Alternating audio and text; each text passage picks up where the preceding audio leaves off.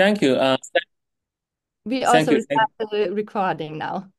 Okay. Great. Can you see the screen? Yes. Okay. Thank you. Thank you so much for the kind introduction, and thanks for having me here.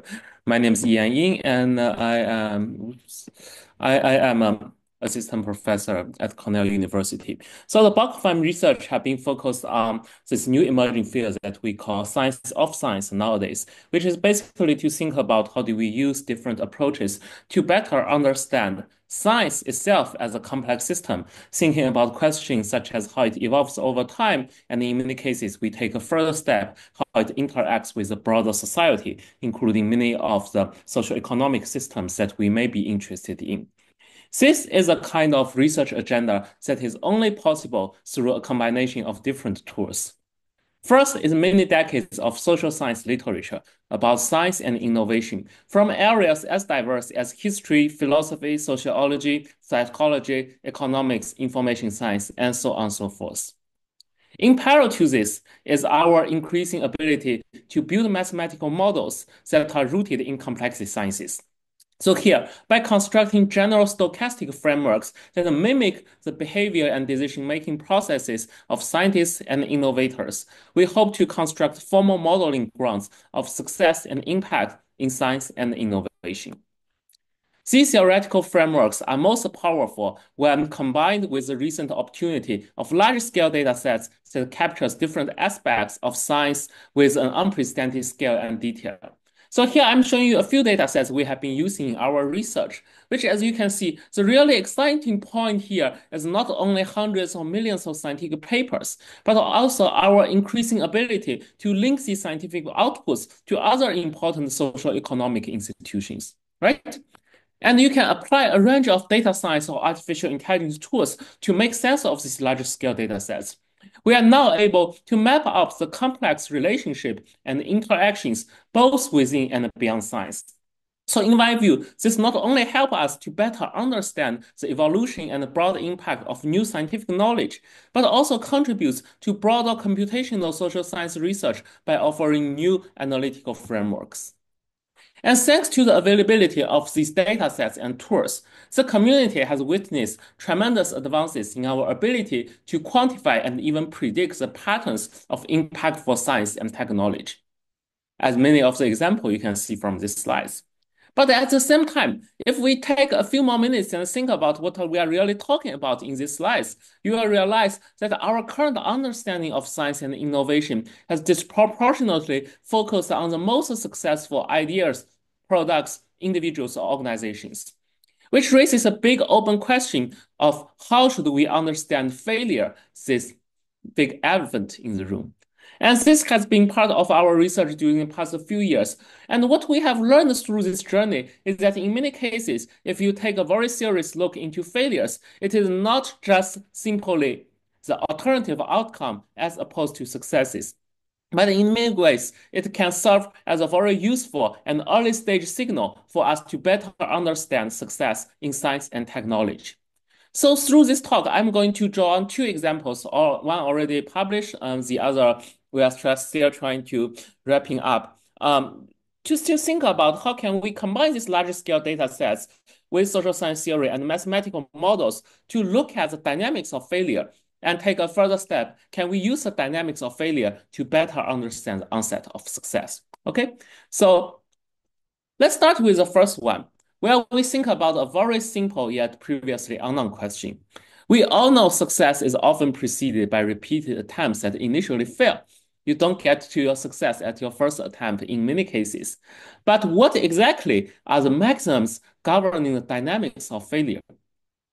And this turns out to be a question that is much harder to answer when we really dive into it. Part of the reason is most existing data, such as papers, patents, or products, always have a survivorship bias. You are looking at papers that already get published, patents that already get approved, or products that already went viral. So we spent almost 2 years to collect three large-scale data sets across science, business, and radical social movements that have an unbiased coverage of both successful and failed attempts. First data set here, with our unique access to NIH grant application, we look at scientists who applied for their first grant, did not get funded, applied again, failed again, until they have a new grant application funded by NIH, which is the largest public biomedical funding agency in the world. Second data, looking at similar processes, but for serial entrepreneurs involved with multiple startup companies. First few startup companies did not successfully exit until they try again and get a new venture that achieved IPO or high-value merger and acquisitions, which is a common definition of success in the startup world. Third data set, going beyond traditional innovation domains, we look into repeated failure of quarks organizations launching attacks, where success for these organizations can be approximated as fatal attacks that has killed at least one person. So together, they cover very different types of repeated failures. And what I'm trying to think about here is whether we can construct a mathematical model to think about these very basic, very fundamental rules about how exactly do we learn from our past failure to make our future attempt. And what we see here is that we can view each attempt as a combination of different components. For example, if you are writing a grant proposal, this requires your biosketch, budget, preliminary data, broader impact, and so on and so forth. And the key here is that as you fail repeatedly, you not only accumulate your past experience and materials, which may be reused in the future, but also you receive external evaluation telling you where you did well and where you need further improvement, right? So you can combine these two insights and construct a simple mathematical model. The key idea here is that if every time we do something again, we will review recent failure experiences and use external feedback to decide which are the parts I want to update or which are the parts I want to just reuse, build on my past experiences. Updating a component is costly in time and provides more variance in my performance, while reusing an existing component saves time and keeps the original score. So this model mimics the exploitation framework that many of you may have already been familiar with. But the key here is that we are interested in a parameter which we call K here, defined as the number of recent failures that are considered every time, telling us how much you learn from your past failures.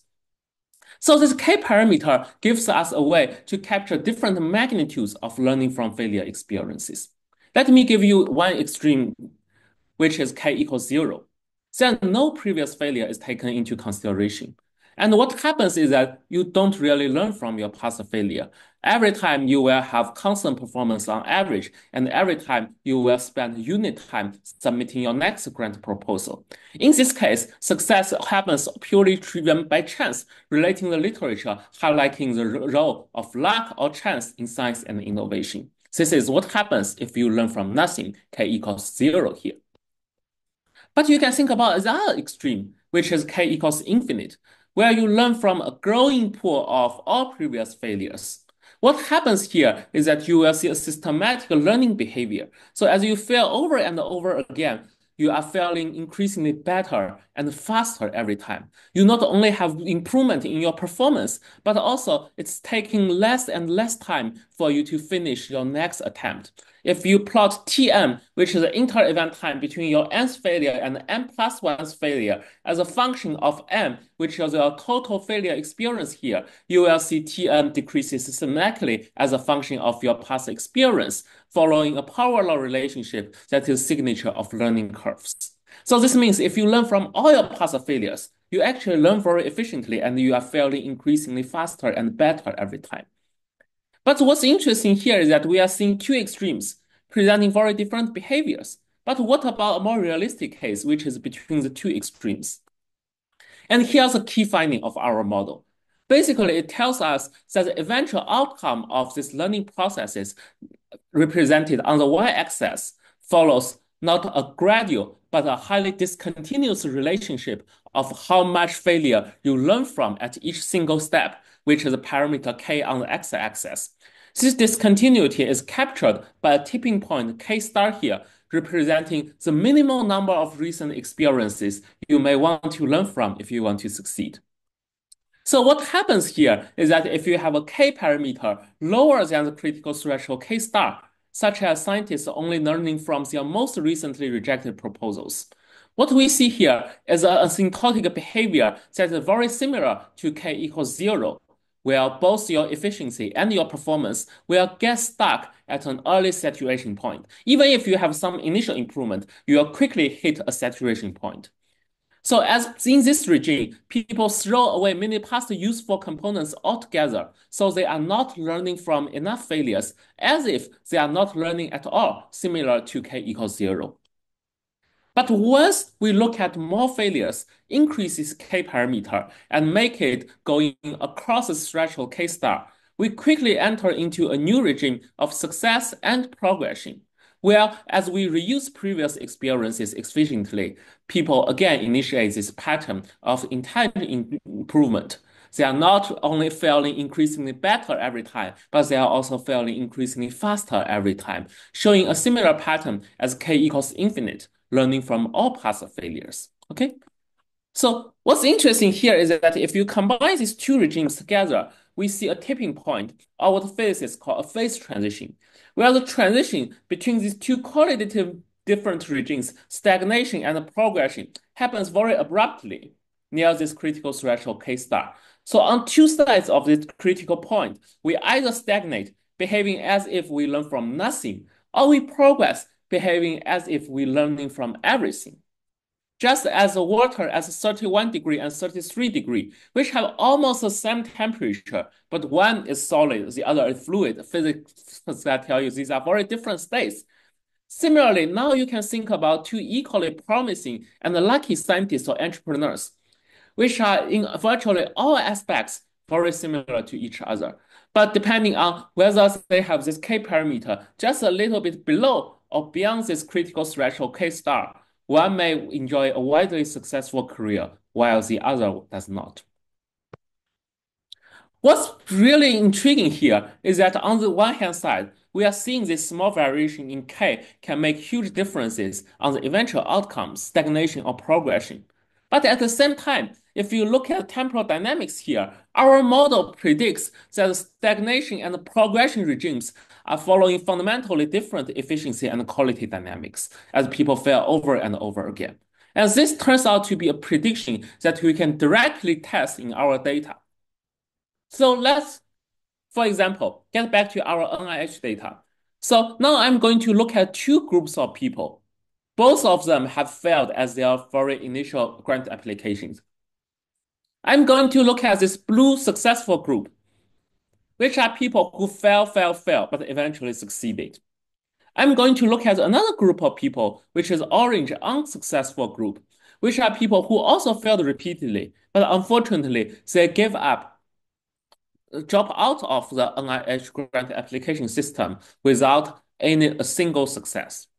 So I'm going to focus on both groups, and I'm going to ask, what are their temporal dynamics look like? Here, temporal dynamics simply refers to the inter-event time between two consecutive grant applications. How long it takes you to get from your first proposal to second one, from second to third one, and so on and so forth. As we plot the empirical Tn from our data, we see very interesting pattern. Where this blue group, those who eventually succeeded, they are failing faster and increasingly faster.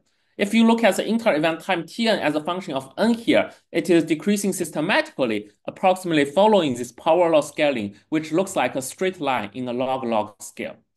This temporal scaling is, however, absent for the orange unsuccessful group. Those who eventually drop out are submitting their proposals at an almost constant rate. And the behavior of these two curves are very consistent with our model predictions for the progression and stagnation groups, respectively. But what's even most impressive here is that if you look at these two groups, they follow fundamentally different temporal patterns that are distinguishable at an early stage.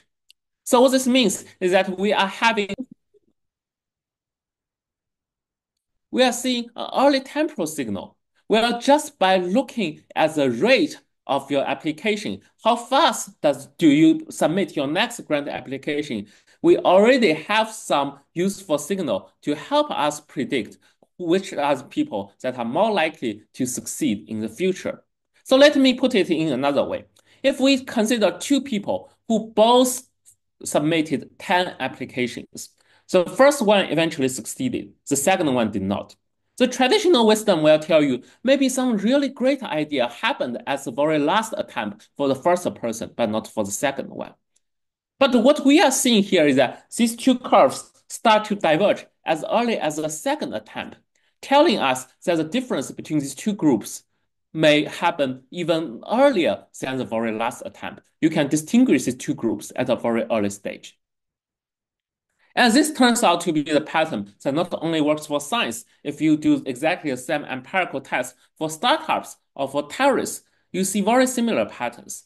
But again, this highlights this idea of early signal of eventual success, where this outcome following a long sequence of repeated failures may be predicted as an early stage, pointing to the idea of tipping point, where even in the absence of distinguishing characteristics, we can still use these mathematical models to recover some quantitative patterns that help us understand who are the people that are more likely to get eventual victory or defeat following repeated failures. There are also a bunch of related measurements and robustness checks we have done here. For sake of time, I'm just going to skip it. But if you are interested, feel free to check out our paper and supplementary information, which is published on Nature in 2019. So in my view, this represents as a very initial step to demonstrate the possibility of looking at success using the trajectory failures. So dynamics of failure in some cases can tell you some useful information about who and when are they going to be successful following repeated failures. And next, I want to build on this idea and think about instead of isolated researchers, we work in the community, in a social environment. So what about the success and the failure of a research community? Can we also look at the success of a collective intelligence by looking into its dynamics of failures, right? So this brings a second project I want to talk about here, which is to think about a particular kind of collective success, which I call scientific and technological frontiers. Or in other words, it's just a record-breaking science or record-breaking technology. This is a kind of idea that have attracted a substantial amount of attention both within and beyond science. Just showing you a very small number of related news headlines here. People talk about the smallest digital camera card yet. People talk about the biggest ever rockets that have been assembled in history, and so on and so forth. And here's a simple yet useful way to look at how these frontiers have evolved over time. If, let's say, we want to track the progress of superconductor research, we can just go back to history and see how the world record of highest possible critical temperature of superconducting materials has grown over time. You will see a lot of slow progress in the mid-20th century, followed by rapid improvement in the 1980s when a fundamental new class of materials have been discovered by scientists. Similarly, you can look at the AI progress. This is what the AI community call benchmarking. Basically, the idea is that you have a standard task, you have a standard data set, you have standard measurement, and people proposing all kinds of algorithms, and you compare the performance of this algorithm. Those who get the world record is called the state of the art. And you see how the state of the art for a certain task have been changing over time. So this is for image recognition. We are seeing a lot of exciting progresses during the early 2010s, which is roughly the time of deep learning revolution. But it's also have been stagnated a bit in the next few years. So what's interesting here is that they give you some curve, some dynamics about the collective progress. And my instinct when seeing these curves are asking, is there any pattern? Is there any predictability underlying these curves? But it turns out to be something that is highly non-trivial. Let's say if we are only given the first few data points for each of these curves, it's not obvious that how we will be able to accurately predict its future trajectory.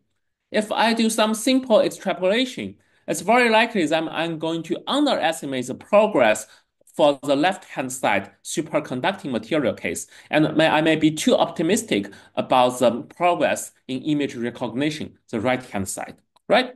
So this illustrates the idea that we are dealing with a complex social system that appears very noisy and unpredictable.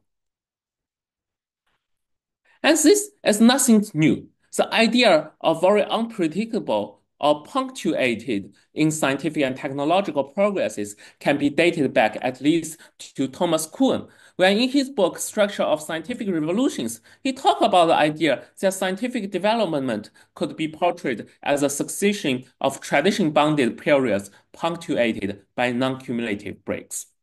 Related to this, there have been this famous idea of punctuated equilibrium. It was first originated from evolutionary biology, but quickly penetrated different areas in social sciences as well as natural sciences. People have been talking about this idea of punctuated dynamics in organizational change, language evolution, both human language and programming language, policy change, business cycle, scientific and technological changes, and so on and so forth.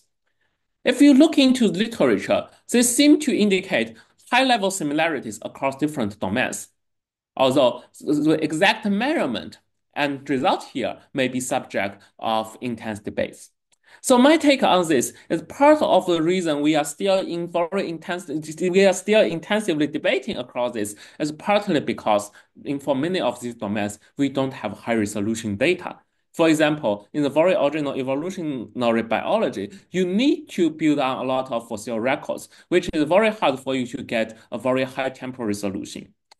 And what we can contribute here is to think about similar pattern in science and technology, where it is indeed possible to get very good high quality data. So in this project, we systematically collect and analyze 6 comprehensive databases tracing the dynamics of frontiers across 6 different domains of science and technology, from AI research to data science to theoretical computer science, basically solving NP-hard problems, to biological domains, and even to technology, the real well-building tasks. Within each of these domains, the data set traces a large variety of competitions as well as a complete set of solutions within each competition.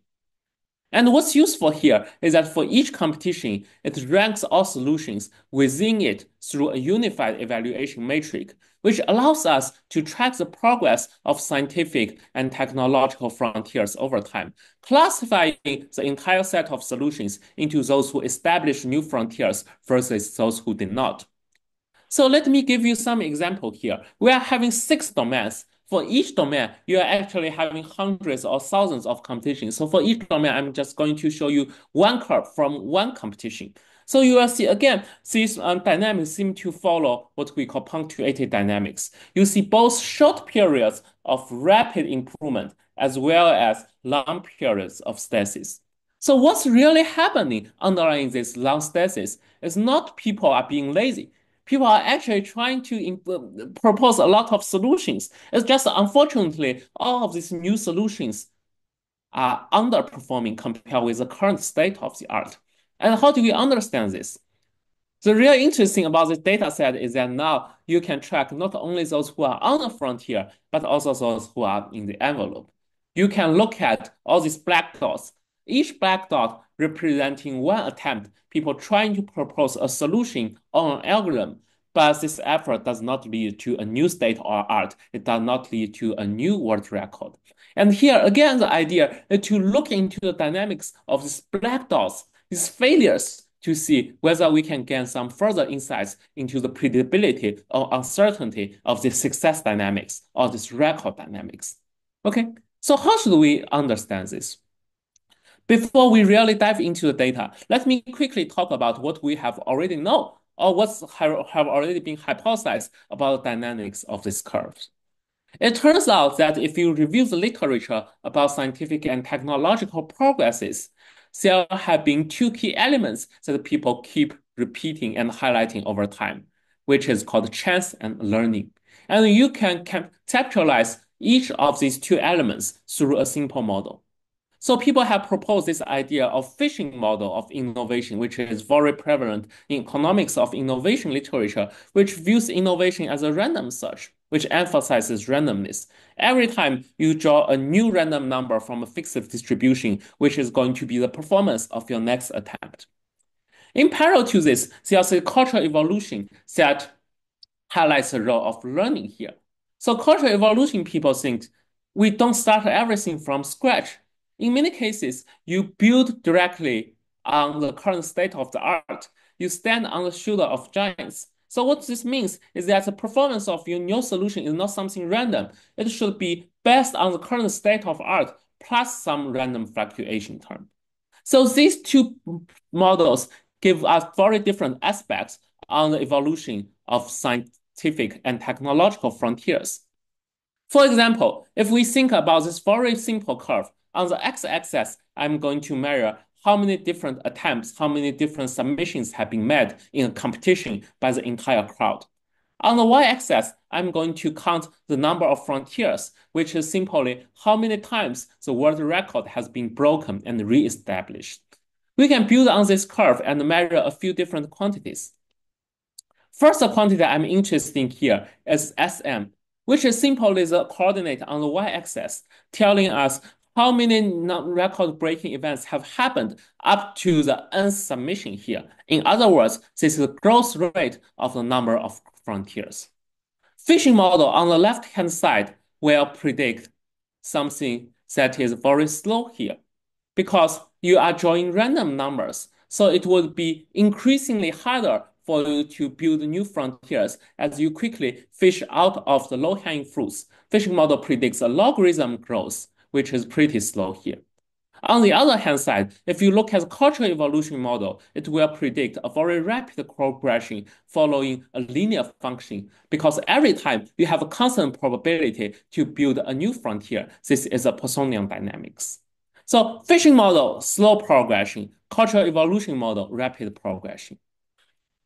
You can also look out into other quantities. For example, we can look at the waiting time until the next frontier, telling me how long do I need to wait until the next record-breaking event happens. Again, we can go back to these two models and look at these model predictions. Fishing model predicts a long stasis with high uncertainty. So if you measure how long do you need to wait until the next breakthrough happens, fishing model tells you that it's going to follow a power law distribution with exponent -2. For those of you who are not familiar with power law distribution, exponent of -2 means that theoretically, the expected time for you to get until the next frontier will explode to infinite, telling us that it is not unreal for you to see extremely long stasis before breakthrough happens.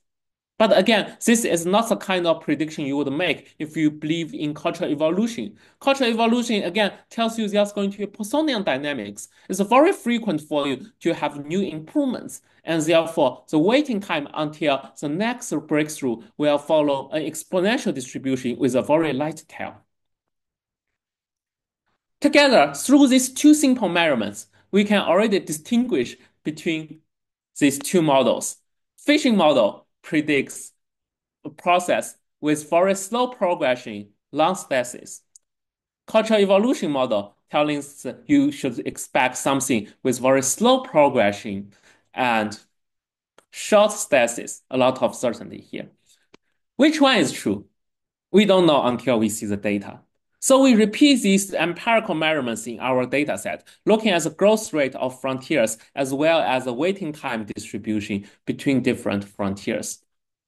And turns out that what we are seeing here is an intriguing coexistence between rapid progression and long stasis. So let me be a bit more specific of what I'm talking about here. If you look at the first row here, we are seeing each of the 5 datasets are showing a dynamics that is systematically faster than the logarithm expectation here, telling us that cultural evolution model is more correct in predicting the growth rate of new frontiers. But if you look at second row here, we find the waiting time distribution across all 5 datasets are actually following a fat tail distribution, which can be well approximated by a power law tail. So what this means is that if you look at the waiting time distribution, it rejects the cultural evolution model, but lends more support to the first fishing model. Combining these two models together, what we're seeing from empirical data is that each of the two baseline models has got something correct, but not everything correct at the same time. So this raises a bunch of interesting questions. First is that what kind of model can explain these patterns? can we generate a simple model that would predict rapid progression and long stasis at the same time? Okay. And the other thing I also want to mark here is that thinking about these five different data sets, they are all about science and technology, but they come from very different areas of science and technology. So there are different populations involved. They are about different tasks. They operate at very different time scales. But again, you are seeing the empirical patterns across these five data sets appear very consistent with each other, which means that going beyond a lot of case-by-case dependencies, there may be something fundamental and generic about the mechanisms of record-breaking dynamics. So this raises another question we also want to think about here, which is why across such diverse domains do similar patterns emerge? It turns out that a simple model, which can be adapted from the model we talk about in the first part, can actually explain the dynamics of both rapid progression as well as long stasis. So here again, we build on the literature, thinking about exploration versus exploitation or incremental versus radical search. And the key idea is to model innovation as a multi-level processes, so you know that changes or improvements can happen at different levels. So this has been a very famous paradigm. People look dichotomy. People look across different lines of literature under different names: incremental research versus radical research, local search versus global search, exploitation versus exploration, tweak versus leap, sustaining technology versus disruptive technology, component innovation versus architecture innovation, normal science versus paradigm shift, and so on and so forth. They may differ in some details and specific definition, but the key idea here is that you want to think about innovation processes happening at different levels. So here again, I'm going to think about innovation as a combination of different components. Okay. But what's useful here is to think about different strategies you can do to make this innovation better.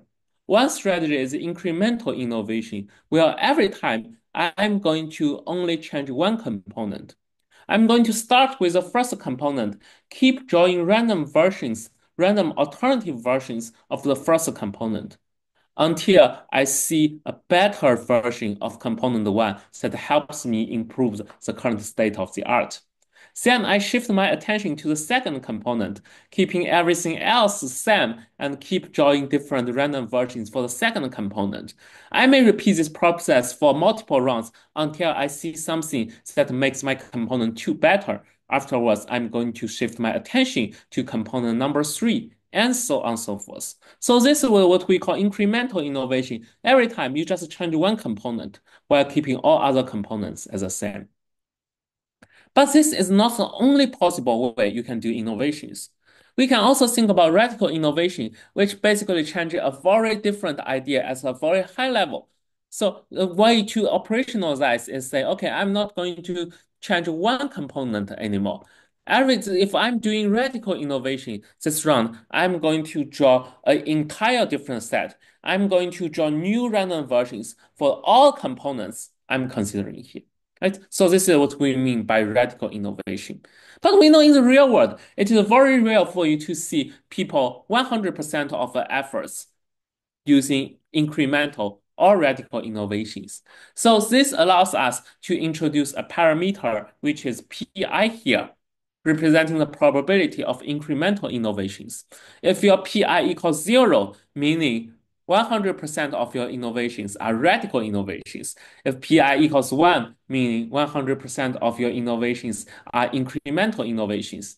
But what we are mostly interested in is the middle fields here. What if I have some incremental innovations and some radical innovations, which is represented as someone that's a pink visualization here. What we find from both model simulation as well as analytical solutions here is that once you combine incremental innovation and radical innovation, we will see the coexistence between rapid progression and long stasis. And here's intuitively why is that. Because you have some part of your research using incremental innovation, you can now explore different research directions or different components sequentially. This allows you to do rapid progression on new frontiers. You are breaking the records at a pace that is much faster than the logarithm prediction of the chance model or fishing model. But at the same time, how do you make progresses? At the end of the day, you are still drawing random versions until you see something is better. You either draw this random version as a one component level or as an entire innovation level. So there will still be a high uncertainty in future record breaking because you are still relying on luck in many ways. So this predicts the inter-event time or waiting time distribution until next record breaking time will again follow this power distribution with exponent in many cases is around -2 here. So once you have these two elements, incremental and radical innovations, you will soon see this coexistence between rapid progression and long stasis, which is something that is not expected by either of our baseline models, but is something that we see universally across our different data sets. And this brings to the other question, which is why are we seeing these very different patterns across the data sets?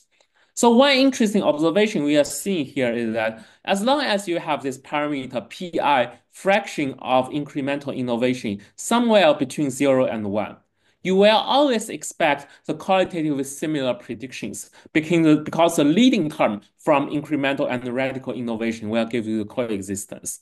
So it doesn't really matter which exact value are you taking here, whether you have 20% or 80% of your incremental innovation, it will lead you to the same first order behavior that is coexistence between long stasis and rapid progression. So this also gives us a possible explanation of why we are seeing this universality across different systems.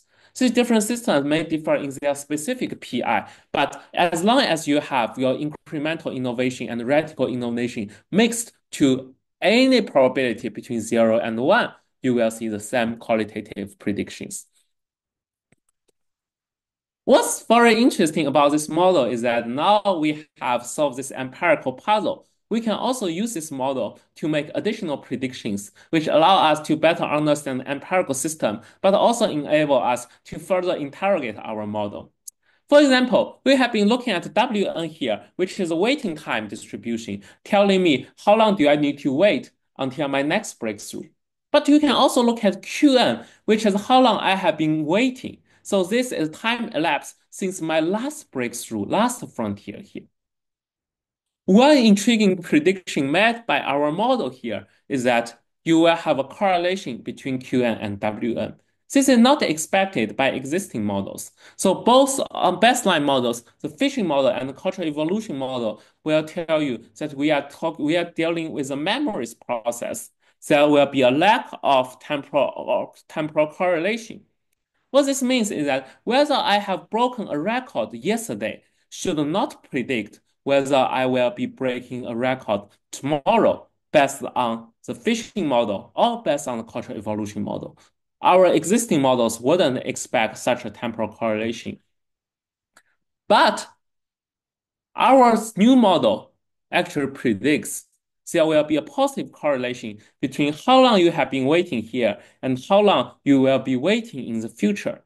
The idea here is that if I have been stuck here for a long time, probably this means I'm dealing with a component or an innovation that is very hard to improve.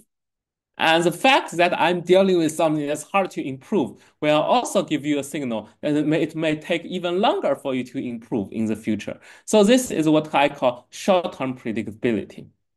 And when we test this pattern in our data, again, we are seeing across all 5 data sets, although they vary in their magnitude, you are indeed seeing this temporal correlation between Qn and Wn on the very last row here. So basically, it's telling you that recent progresses or recent breakthroughs predicts future breakthroughs. Or an already long stasis predicts even longer stasis in the future. And this is a kind of insights you can see in empirical data. This is a kind of insight that you wouldn't expect from existing model, but we can see from our current model. So to quickly sum up here, in this study, we look at record-breaking dynamics through looking at 6 large-scale data sets. What we are seeing here is an empirical puzzle which is a coexistence between rapid progression and long stasis, can't really be explained by existing models, but we have now a new model, which I call sequential problem-solving model, which is a simple interpretation between incremental innovations and radical innovations. You build on the state of art for each component in incremental innovations. That's why you have rapid progression. Yet, at each level of innovation, you will have uncertainty in random search, which predicts long stasis. So if I have to sum up the empirical patterns we found in this study, there are actually famous quotes that does a great job. There are decades that nothing happens, and there are weeks that decades happen. And through this study, I want to again illustrate this idea that underlying these seemingly noisy and unpredictable social systems, there may be quantifiable regularity once we combine large-scale datasets with complex system modeling tools. And this, in my view, still represents a very initial step towards our understanding of collective success and collective failure. This is an oversimplified model, which ignores many useful components that you may want to incorporate in a more comprehensive framework. For example, you can think about network structure and new information sharing. Recent research has shown that on the one hand side, you don't want isolated researchers. You want people to talk to each other, right? But at the same time, you don't want an overly densely connected communication network because it will lead to groupthink. People are not really proposing innovative ideas. So what would be an optimal network structure that accelerates innovation and record breaking? Or you can think about reward structures to incentivize resource allocation on different components. It has been well documented that if you have open information sharing, on the one hand side, this makes incremental changes in some easy components easier. But at the same time, people will be associated with a lower incentive to work on these very hard components or fundamental changes as an entire innovation scale. So this also raises the question, how do we engineer a reward structure that will accelerate not only these minor incremental changes, but also these big leaps, fundamental changes in scientific and technological progresses. So these are questions that we are still looking into, and we are very happy to talk more if you are interested in. So let me finish by saying that thank you for your attention. And we at Cornell Information Science have been hiring PhD students or postdoc visiting scholars. If you are interested in joining us or some collaboration opportunities, feel free to email me and I am happy to talk more. And that's all I want to bring to you today. Happy to take more questions.